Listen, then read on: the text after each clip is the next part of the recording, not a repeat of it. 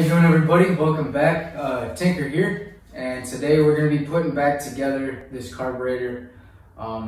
It should go a little bit faster. Video should be a little bit shorter for this one because, you know, we know what we're doing, putting it back together as opposed to taking it apart where you're kind of discovering things and hitting spots that we didn't quite know. So this will be fun.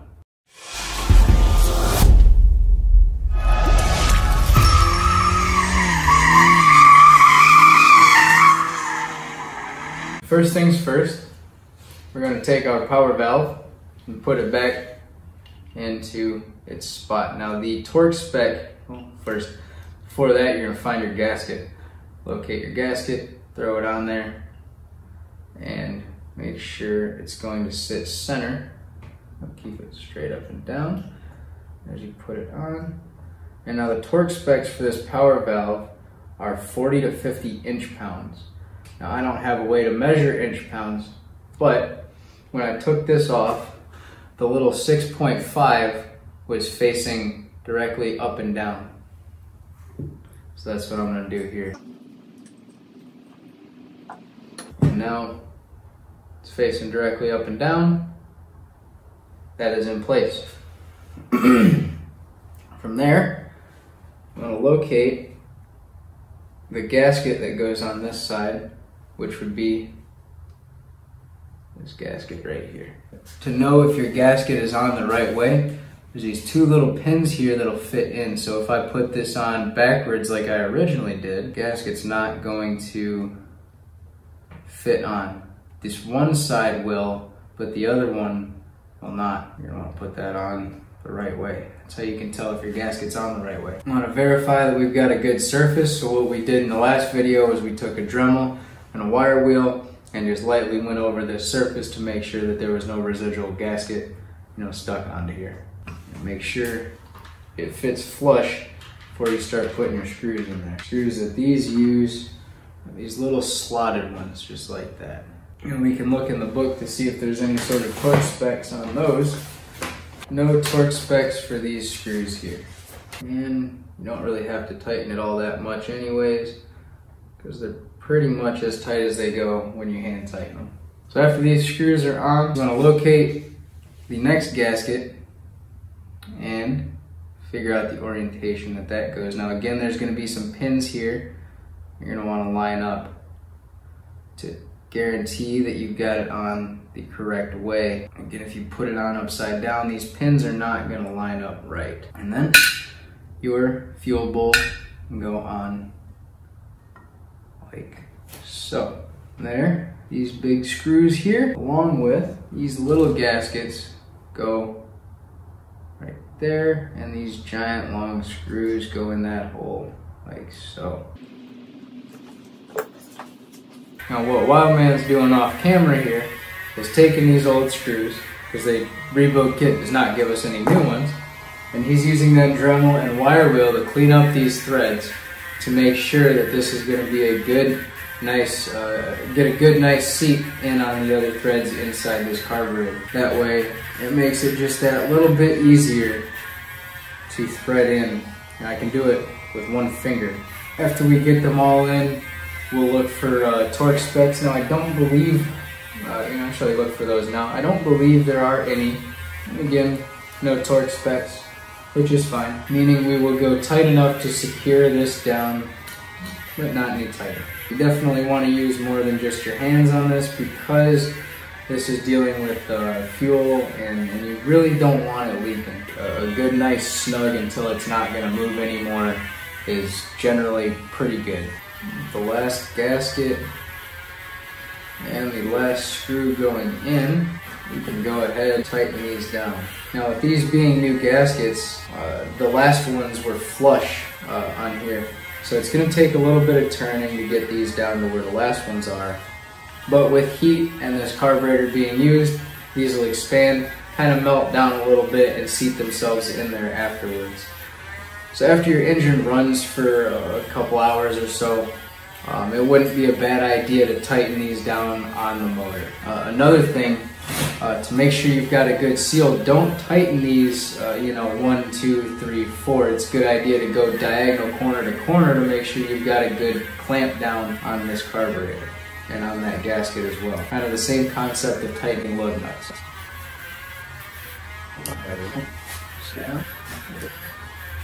As soon as you have to use any sort of muscle, you can quit. You don't need to go any much tighter than that. And that is this side of the carburetor installed with the new gasket. So we'll move on to this side. Now this side does not have a power valve, so we don't have to worry about that with this side. But the same thing applies. You want to make sure that your gasket is going on the right way. Now this side on the center part of the carburetor does not have any sort of pins, so we want to do our lining up of that section on this portion. Now again, if your gasket is on wrong, like I put this one on wrong, it's not going to fit and the holes aren't going to line up. What you want to do is flip it over, and as you can see, those two pins are now protruding through, showing that it lines up correctly. Screws that go in there just like the other side. Now these don't hold it down, but since we did take them out, we want to put them back in, because they do obviously serve some purpose. Hand tight is very close to as tight as these things will go, so you won't have to turn your screwdriver very much. And here we can take our other fuel bowl and the gasket from here, insert that on the right way. Now the other one, I did not show you what it looks like when it's on the wrong way. So if it's on the wrong way, none of these pins are going to line up except for these four on each corner. None of these other pins will line up. It'll be protruding. It's just not going to sit right. You want to flip it around so that all these pins will line up the correct way, and then you can throw your fuel bowl on top. We'll take our gaskets, set them on just like we did the other side. Thanks to Wildman, these screws are going in very, very easily. He's a beast with that Dremel, I tell you what. Almost like he knows how to use it or something. Did you put the fuel bearing in there? I'm keeping that part in, because he had me fooled there for a second, talking about a fuel bearing. Got me thinking I did something wrong. Now there are actually bearings in here, and I'll get to showing you that in a second. That's why he had me confused. One thing Wildman did say, he didn't want to completely remove the humor, but we are going to make our channel a lot more informational. They say I'm a funny guy, but looks aren't everything. Now if you guys are worried about cross-threading screws or bolts, a general rule of thumb is if you can't do it by hand, then it's probably cross-threaded. And you should back it out, try it again until you can screw it in by hand. Now there are some exceptions to this. Really tight tolerances are going to require tools. Now this is not one of those cases. And with that done, we can move on to pump disc nozzles. Now there's numbers stamped onto the sides of these nozzles. One being the number 25 and the other being the number 28. Now when taking this off, it just so happens that the smaller number was on the side with the smaller post here, and the bigger number was on the side with the bigger post. Now something that you guys might not realize is inside of the holes where you screw in those pump disc nozzles are two needles. Now these can be very easily lost. They go in point down, and they go in just like so. Take your 28, and there's a little groove in here that will line up with these two prongs on the pump disc nozzle. And you want to line that up when you put it on. Now we are going to put the gasket on there. It's almost a little shim in a way. It's a metal gasket. And that goes on, and we can tighten down the screw that holds everything in place. Now on older models, and this is not one of those, there's actually a bearing that goes down in here as well. This one, no bearing came out of it, and we're not going to put a bearing into it because there's not enough space for it, meaning this one did not come with one. The gasket kit comes with a couple different sizes. A bigger bearing for the accelerator pump. There's actually a bearing down in here that we're not going to mess with because our tolerances are fine. It's a 10,000ths of an inch tolerance underneath there.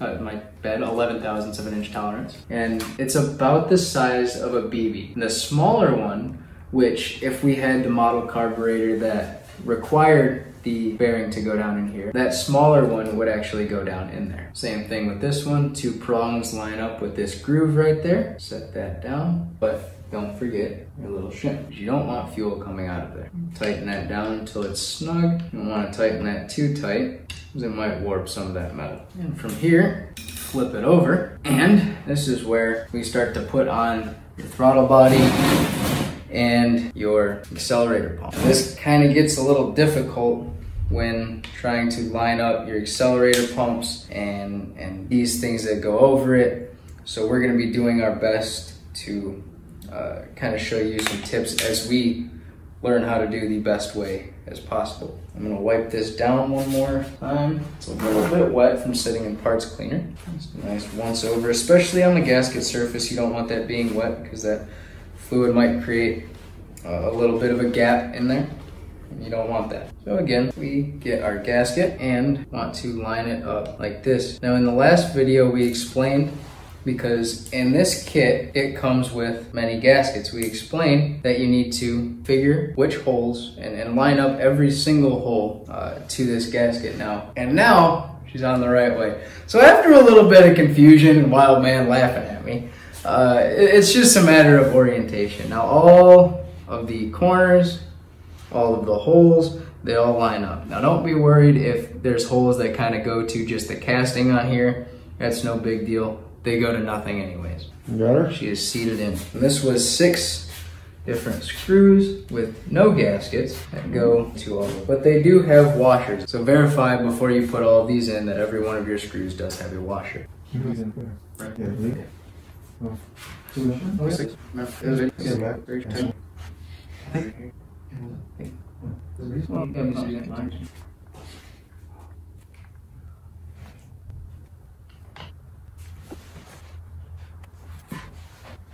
And from here, the next part is the accelerator pumps.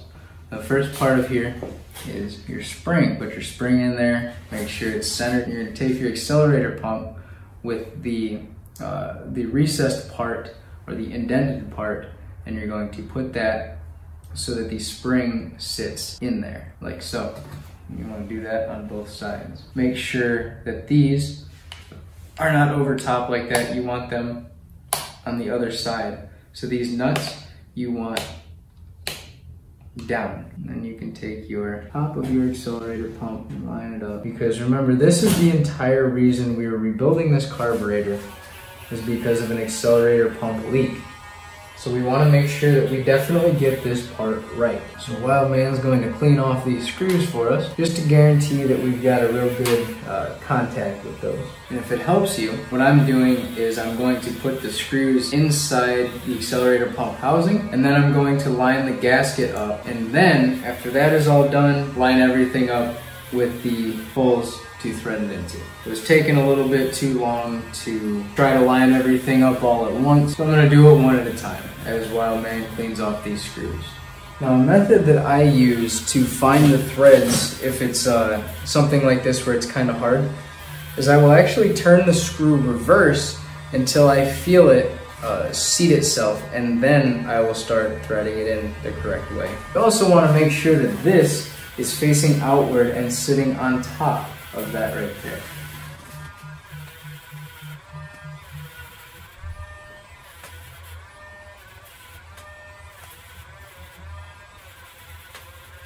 I'm going to make extra special care to tighten these down in a cross pattern to get a good contact on this. And I'm also going to go over it and make sure that every screw is snug, considering that these were giving us problems with leaking in the past. And that is, like I said, the reason that we rebuilt this carburetor. Same thing on this accelerator pump. I'm going to line up all of the screws into the housing. And from there, I can take my gasket, flip it over off of there, and line it up with these screws. And then line everything all at once up with the rest of the accelerator pump. What do you do with the leftover parts? Well, that's up to you, Wildman. This is your rebuild kit. I'd feed them to the dog. Don't feed spare car parts to your dogs, fellas. That was a joke. Like I said, I'm a funny guy, but looks aren't everything. I can't get by in this world on my looks alone.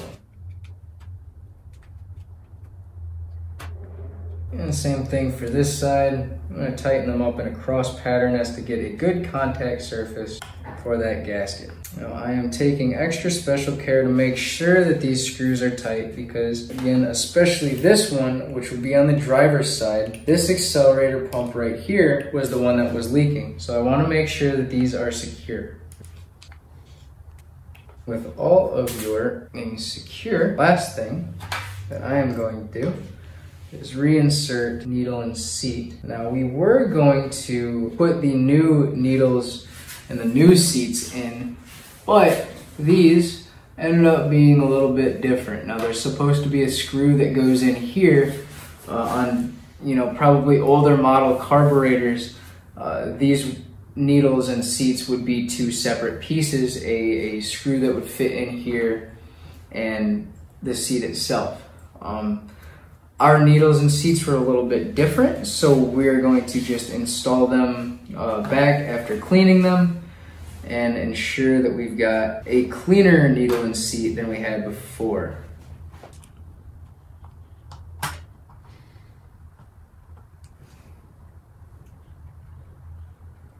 And you will hit a point here where these seats will stop threading in. That is okay. That's exactly what you want. And from here, you'll take the nut that goes on the top of it, and it goes groove side down onto that. Now, you'll notice when you start putting these on that the seat will start to spin as you spin the nut. So, what you're going to want to do is use a screwdriver to hold that down as you tighten the nut.